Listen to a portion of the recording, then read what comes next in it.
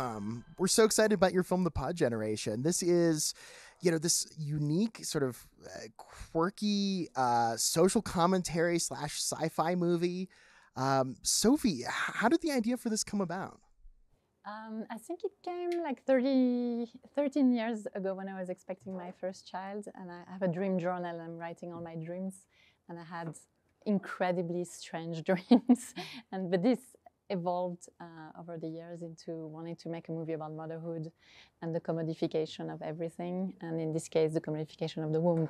So I think it was a what-if scenario. What if we're made redundant as women and our uteruses are not needed anymore by society? Then what happens? That was, I guess, the premise. And the societal pressure, especially, there's so much pressure around motherhood and its many different aspects, on every level, is your child in preschool by the age of 3? Is there, all these different things, that pressure. Emilia, what was it about, your character's journey that really spoke to you, that made you wanted to portray it? Just honestly, everything about this script, the amount of layers that are within it, the amount of enormous ideas that are presented in a way that is so easy to digest and easy to watch and so easy to read in this beautiful script. And it was just also so much about a woman's journey and a woman's story, and that was obviously incredibly alluring for me as an actor. And getting to work with Sophie, I was like a dog with a bone with this. I just had to do it. I had to be a part of it. It was, it's just one of those dream projects. Rosalie, your character is sort of the embodiment of a lot of the pressure that's exerted on women like Emilia's character to conform to a certain way of doing things. What were you kind of looking to? What were you channeling there? All right, I was going to say, why did you want to do that? Because it's a gift. What was I channeling? A very business-minded lady who wants to be at the top of her game, but also sees a massive business opportunity in order to outsource the one thing that should not be outsourced, is the womb, and it appeals. And it appeals because of the beauty of it, because of the ease that it offers women.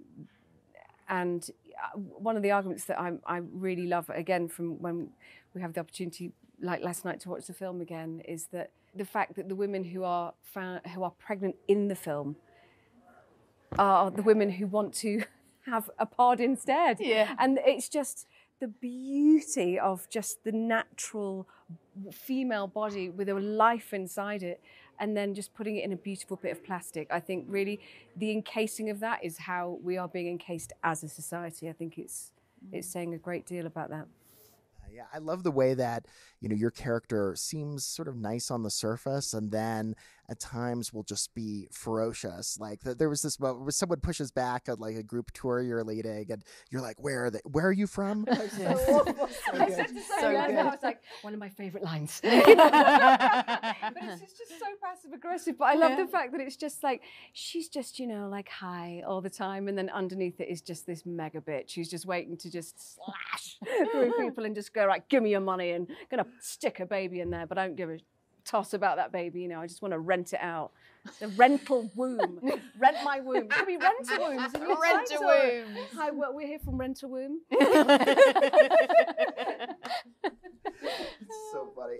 It's such an interesting commentary, because I think it does speak to something that we've already seen happening, which is that we keep advancing technologically more and more, and yet emotionally, in terms of our maturity, in terms of, what's equitable and just, we are not advancing nearly as fast. We're not keeping pace with the technology, and was that a theme that really you wanted to express as a filmmaker, and that you really gravitated to as actors?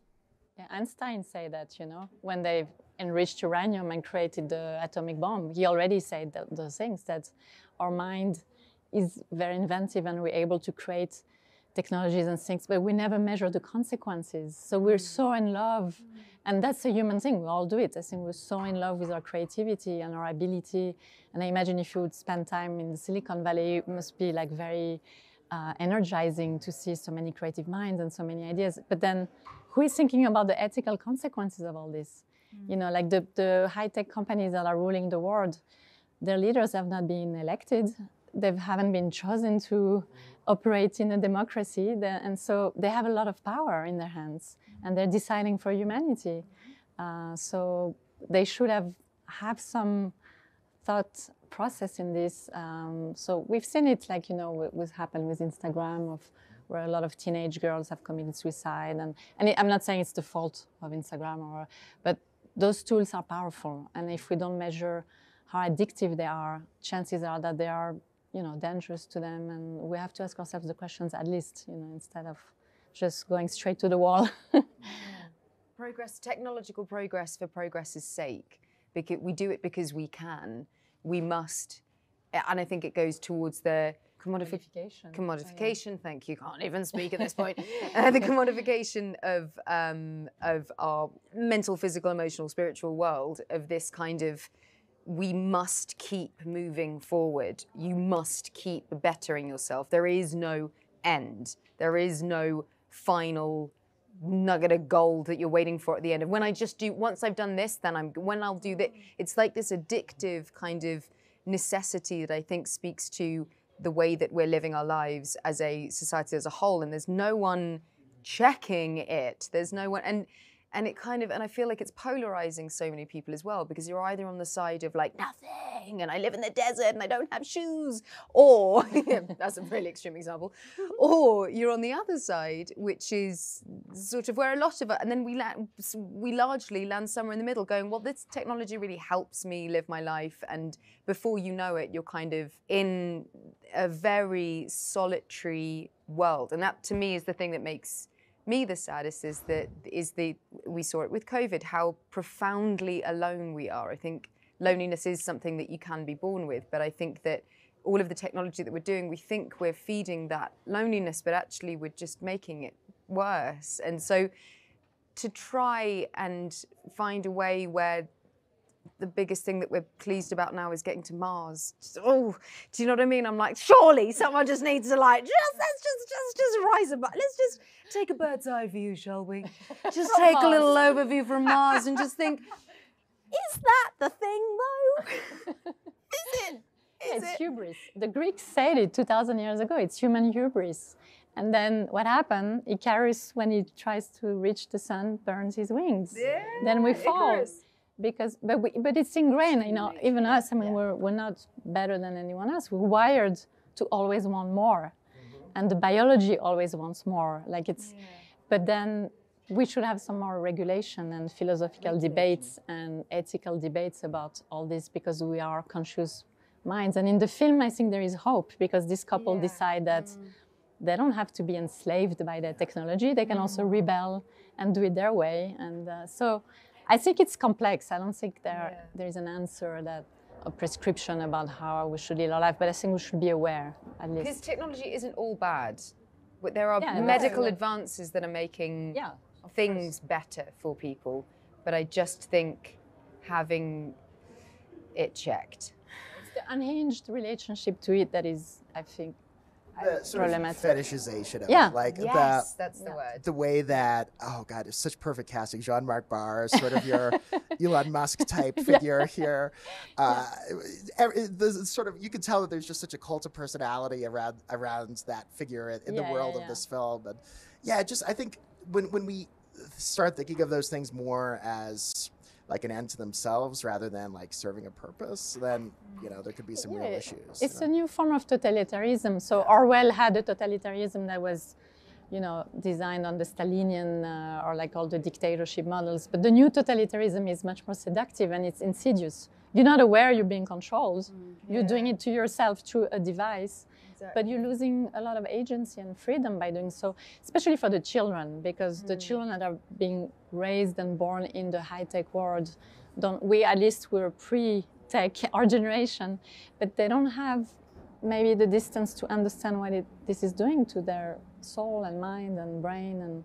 But I think it's going to be regulated, and at one point it's going to be like in the 60s where we're going to say, oh, smoking was maybe not really great for, you know, those things. I think we also, there is a sort of moral progress. So it's not all doom, but I think the film is a satire. It's not like a lecture, but it's like, at least let's laugh about it and also think about it. Yes. I think the thing that the film comes back to, though, essentially, is the one thing that you cannot generate through an app or technology is love between two human beings, and ultimately that's that you can't find it on a phone. You can't find Tinder, it by buying sorry. something. Yeah, or it's just Tinder. I mean, you might find love on Tinder, but it's not. Not the same. Not It's not the same. It's not. But yeah, I think that gives a great message of hope. That, wrapped up in the fact that you can, you just human to human. That's why COVID was so hard, because you couldn't do that, and we did rely on technology then, and we were grateful for it. But sorry, it's all about love. That's Come so on, well bring it back to said. love, yeah. That's so well said. I mean, this is such a fascinating film and such an unexpected film in a way. It's not necessarily the film that you would think of as a follow-up to an adaptation of Madame Bovary, or Emilia, in your case, I mean, you're associated with some very high-profile genre projects. I will give a special shout out to Solo, which is an underrated gem. Bless your cotton socks. Thank you so much. You and my brother. Apparently that's it. It is a lovely film, and it will be appreciated one day. Thank you. But truly, this is a genre film as well, but in a very different strain than what you've done before. Like, what about that really spoke to you? Well, honestly, at the moment, I'm feeling, being completely honest, the thing that I want most for the rest of my career is to work with as many auteurs and filmmakers in the independent film space and be as creatively fulfilled as I possibly can be. And I've had access to some incredible experiences and been able to work with some astonishing people in film, in all areas of the technology that I've been able to work with. I've been in films that are at the absolute forefront of that, and that's been astonishing. But now I'm finding myself I'm finding myself yearning for more creative autonomy and fulfillment. And I think that this, as a genre piece, because I absolutely adore high concept ideas and material. That's the stuff I really enjoy reading as well, the kind of magical realism. I think that's where the joy of art and storytelling comes into its own, is when you're able to give someone a world that is not our own to explore incredibly big philosophical ideas and see how you feel about them and how that relates to you as an individual. That's what I think is the power of art. That's what I think is the power of film. And so to do as many of those as I possibly can moving forward would be excellent. So you're saying that you're not necessarily angling for a Qi'ra miniseries, Disney Plus as a spinoff. I mean, no. That would be lovely. That would be lovely, very nice. Genuinely having a wicked time on Marvel. They're absolutely brilliant. But I hear you though. I mean, there's such a personal vision here. There's such a personal vision here, and what it has to express is just so unique. And I think it's going to have a lot of people talking. And it's the kind of film that, even though it's sort of a cracked mirror reflection of our own reality in a lot of ways, that we're already kind of on this road. It's not sci-fi. I mean, everything in there is almost already existing. Yeah. For instance, the meeting with the HR director when she proposed to, pay for the pod. Actually, a lot of companies in America are paying their female workers to freeze their eggs. They give them a stipend for that. I think it's a strange message to tell a female worker, go freeze your eggs and have a baby in 15 years when you'll be very tired at age 50. Yeah. So you remain competitive with your male co-workers. I think the feminist message should be, go have your baby, and as a society and as a company, we're here to support you, like they do in the Scandinavian countries. They figure it out, and they're not less advanced than us in Norway, in Denmark. No. They have fulfilled lives, and they have children, and they spend time with their children. And they have technology, and they're really smart. Yeah, they just do it better. So there needs to be more equality as well, as Sophie's presented in the film. Yeah, and it's insidious because it's fake. I feel it's a fake feminist message, being like, here, we're giving you a check, we're helping you, we're supporting you.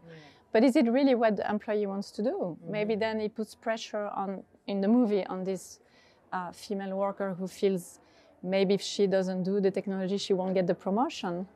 It's entering a really strange territory of coercion, because then you're not, they say, oh, you're in control of your body and your reproductive rights, but you're not. If your company is putting pressure, like you're, you know. And even though she does do what the company wants and she gets the pod, you know, when she brings the pod to work, it's... They don't like it. Then they're They like, don't yeah. like that, yeah. Yeah. This is a I distraction. was worried about that, but I was worried for you when you go away to have the baby, and then I'm thinking, the way I'm tuned now in our modern world, if we can call it that, I don't think there's anything modern about it. I think we're regressing. But I was worried for your future. I started to go, how is she going to make money? How is she going to support the child? They can't live in that place forever. Oh my God, what's she going to do? They can't live off a botanist salary, apparently. Yeah. Yeah. Well, you could forage in the woods. Indeed. Oh, yes. But yeah, so that's kind of, it throws up so many different things, and the fact that you're forced. We need this to survive. You need that job to survive. You need that money to survive in order to live the life that you're used to living. The thing that is most frustrating about what you were saying about you, we were discussing about the HR and kind of giving you that, like, well, we can do that. As a woman, we are trained to go, we've done something wrong. Yeah.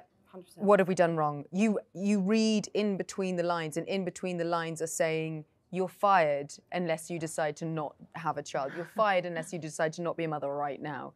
And I think it's that passive aggressive, constantly sort of looking at your shoulder and going, is someone telling me? I feel like someone's kind of moving my arm without me realizing that it's being moved. Yeah. And that just gives you such low self-esteem. Anyway, I'm going to stop talking. You know what I'm saying?